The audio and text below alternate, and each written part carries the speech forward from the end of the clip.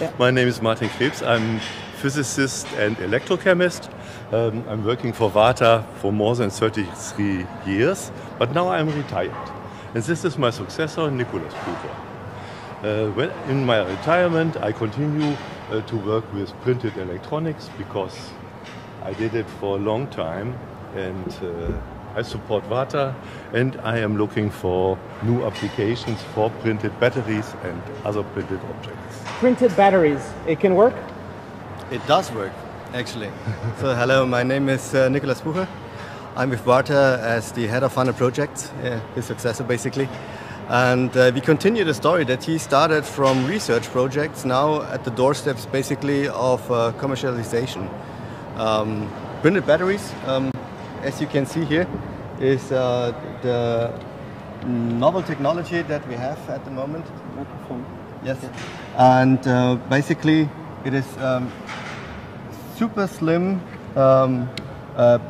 energy source which can be used in different applications. We have identified in nowadays with the trend for Internet of Everything, with the trend of ever sensing, basically this device is the enabler of such technologies in sports, in medicine, or in basically in tracking. And the device, the battery source, is designed super slim with a certain capacity, which can be integrated in different shapes, as you can see here. So it's basically connected with printed. It can be connected with digital. Using some Wi-Fi, exactly. NFC and so on. Yeah.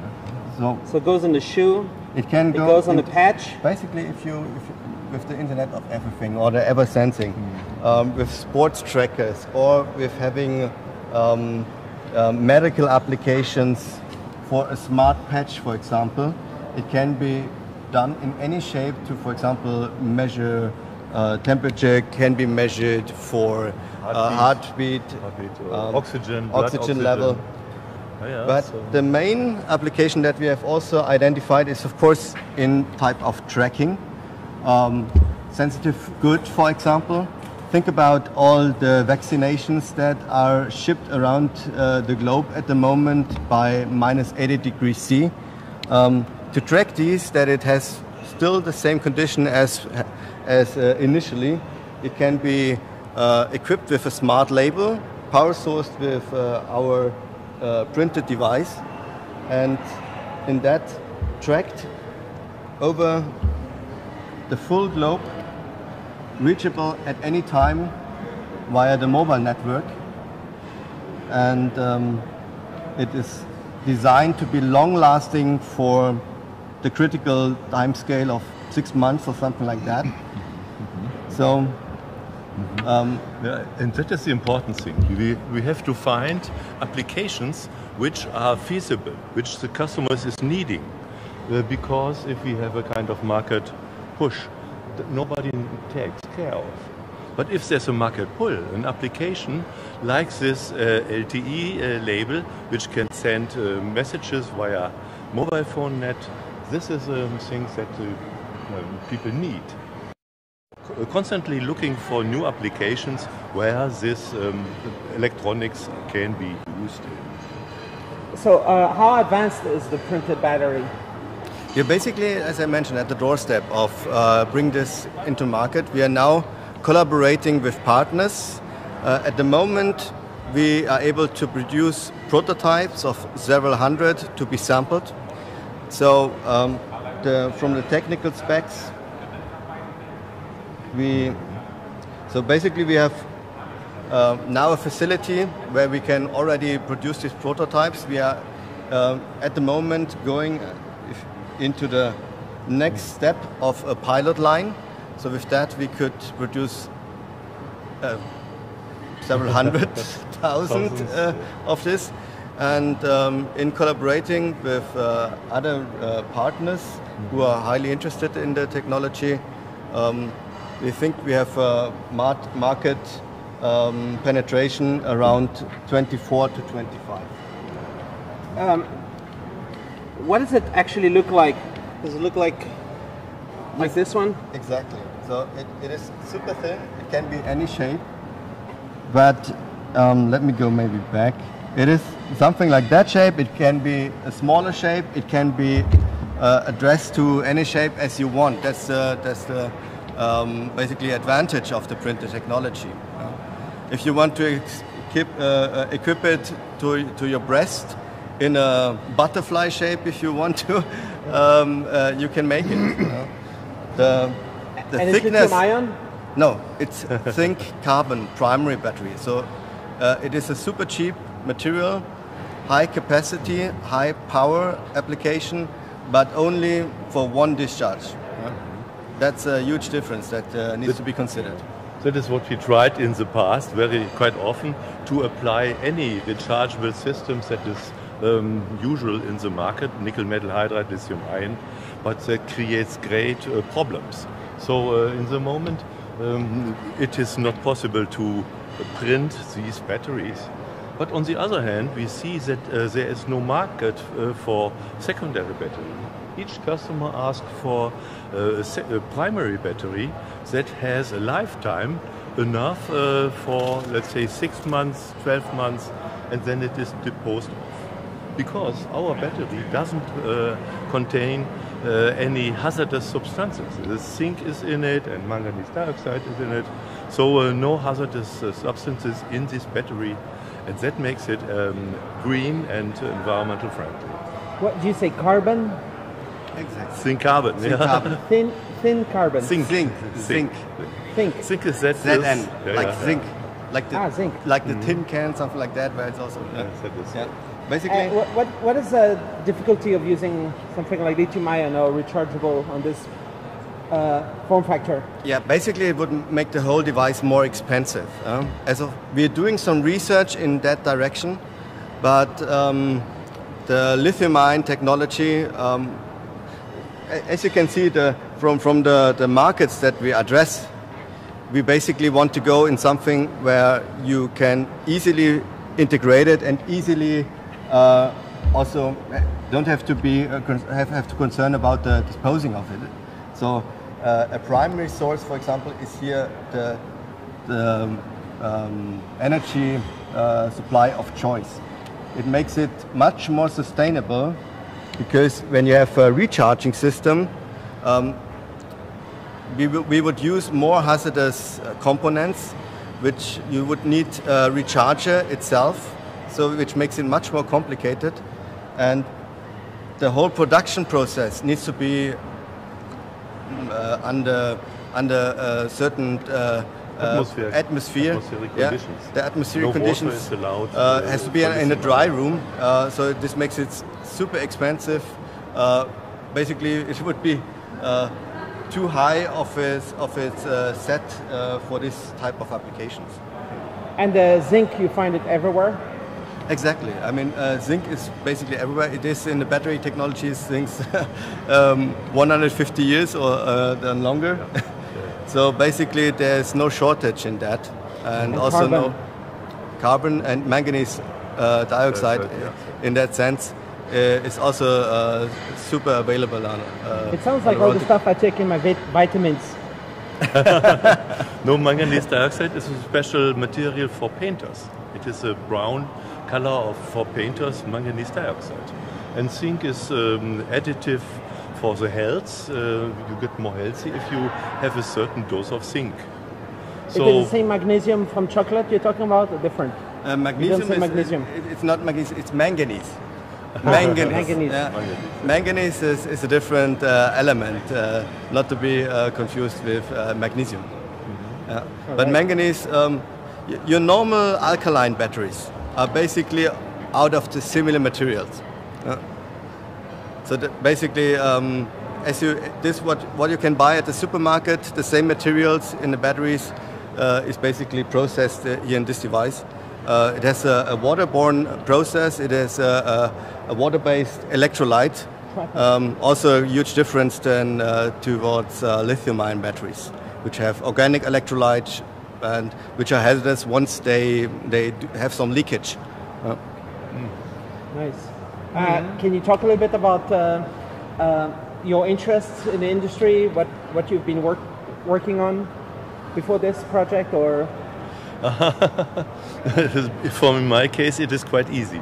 When I finished my PhD at TU Clausthal in 1989, I went to Varta and found that that is the best job that I ever could get.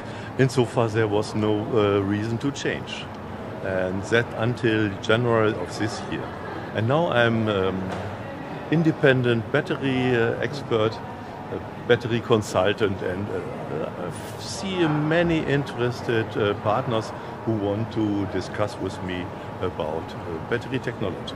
So in all these years, Varta did many chemistries, different combinations of technologies. Yes, Varta Microbattery, that is the company in Ellwangen. They have a lot of electrochemical systems, zinc air for hearing aids, silver oxide for watches. They have lithium manganese dioxide coin cells for electronic devices. So I think in the field of portable devices, Varta is a wholesaler and very good in each of these product ranges. And what kind of discussions you can have here at the Nanotexnology conference? For us, the ISFOE is more interesting because ISFOE is part of the Nanotechnology conference, which concerns the printed electronics. And we see that a printed battery cannot be sold itself. It needs a printed smart object. And vice versa, printed smart objects with a button cell does not make sense.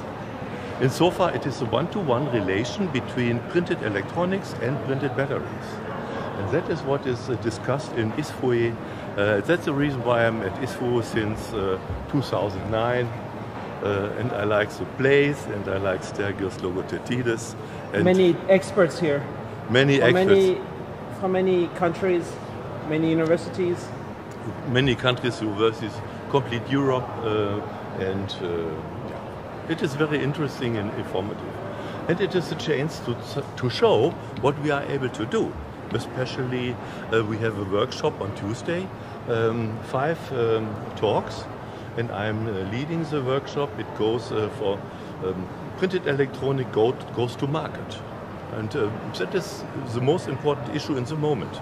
How can we bring all these good investigations, these inventions, these patents, how can we bring it into the market?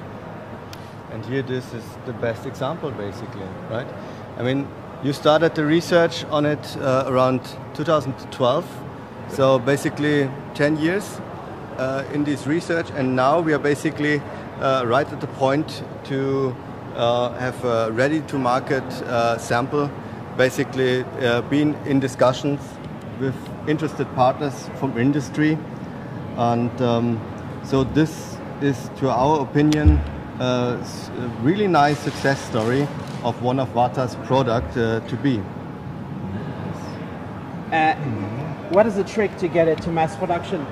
Do you have everything lined up? Do you have the partners who are going to help to do is it roll-to-roll manufacturing? Yes. So this is basically the goal. At the moment, we have it still in the prototype production, but everything is basically already at shelf, prepared, that we are in discussions with the interested partners from logistics. We are now going the intermediate step in a pilot line. This will be still sheet to sheet, but we already have with our process engineers the plans ready to go roll to roll, and then basically this will be in a scale of millions. It will change the world. I hope so, or basically I expect to. Actually, every 8 billion people need batteries, need energy, power, solar, wind, all the different power. And so it's like technology that changes the world. When you do things in a smarter way, that is useful for many people. Absolutely, exactly. And especially for the environment. When I compare the batteries 100 years ago, it has mercury, it has cadmium, it has lead in it. But now all these hazardous substances are removed. our battery is really a green product. And in so far, I think it is the best product for storing energy. There's one comment right here. More dense batteries are usually more dangerous to handle. I wonder how these batteries react in a crisis. The printed batteries, it's easy to say. I mean, I can punch through it. Still, there's nothing to be worried about. I mean, if I go for lithium-ion battery technology, which is really a dense energy, then of course I need to fulfill all the safety requirements. But here, basically, I go into area. The battery is super thin. It is below 0.8 millimeters, and we are going even lower. So still here, basically, the energy comes with area. So the capacity is per square centimeter. And as you already said, from the substances used, the chemicals used, they are environmentally benign. We have a water-based electrolyte. So basically, comparing to lithium-ion batteries, if they get in contact with atmosphere, with ambient atmosphere, with water-based atmosphere, they will react, but the primary battery doesn't. So you got everything figured out, everything lined up. Okay, thank you. I mean, we will further develop and decrease it, the capacity. But now we're basically at a critical point where we see we are ready to partner up and to bring it into the world. And if people have new ideas, what they want to do with this, they can contact you? Absolutely, yeah. Please look it up. You can find it printed batteries at the Varta homepage. He can easily connect with us to discuss further applications. And it's just now is the time. That's what Martin said. We see a huge market pull because the development of the electronics, of printed electronics or the chip industry, it uses less energy, it gets smaller and smaller, and we are getting more and more connected in our daily life. I mean, we're getting connected with health trackers, we're getting smart patches, we're getting Internet of Things into Internet of Everything. And here, basically, this is a nice piece of ingredient which will support this, because all of it needs an energy source.